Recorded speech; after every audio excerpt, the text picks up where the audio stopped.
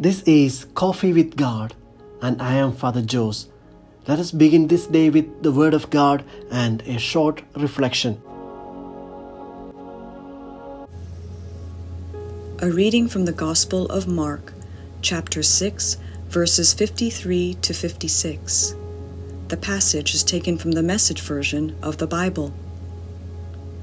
They beached the boat at Gennesaret and tied it up at the landing. As soon as they got out of the boat, word got around fast. People ran this way and that, bringing their sick on stretchers to where they heard he was. Wherever he went, village or town or country crossroads, they brought their sick to the marketplace and begged him to let them touch the edge of his coat. That's all. And whoever touched him became well. The Gospel of the Lord.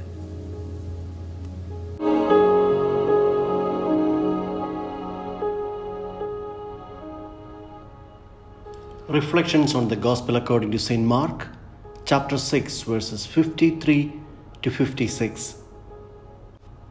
Jesus' response to the sick did not proceed from a detached commitment to needy humanity, but from compassion towards each person. His action was in response to the hope expressed by the friends of the sick people through their practical readiness to put themselves out for their friends.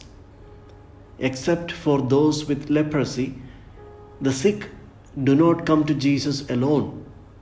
They are always brought to Jesus by someone who believed that Jesus could make his friend or member of his family well again. Things are different whenever people were prepared to think not only about themselves but of each other, particularly those whose needs are greater. The people of Gennesaret demonstrate a great concern for their fellow brethren, which is already an expression of the kingdom that Jesus came to establish. Jesus could restore health.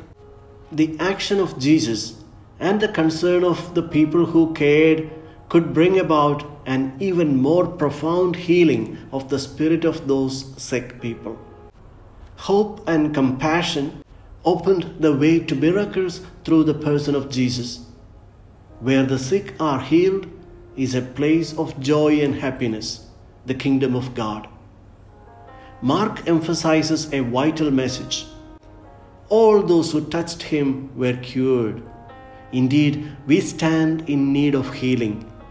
We live in the time when touch is no longer appreciated for the fear of contagion, and in some places for the fear of causing scandals.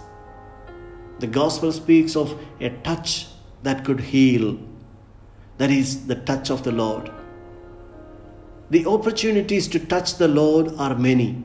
In the Eucharist, in the Word of God, in our prayer time, and in the lives of all our brothers and sisters around us. Jesus makes himself present to us. But the Gospel reminds us that bringing people to the healing touch of the Lord is as important as personally touching him. Through acts of charity and mercy, we bring Jesus to the people around us. During the Chinese New Year last year, Bishop Stephen Chow of Hong Kong was encouraging the faithful to take up one step further, to be near to those in need, especially the elderly, the sick and the poor.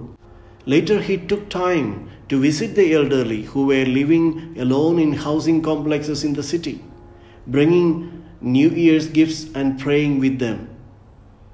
Would I care to spare a little of my time for someone in need? Visit him, see if they need my help, bring God's love, and help them feel the healing, consoling touch of Jesus.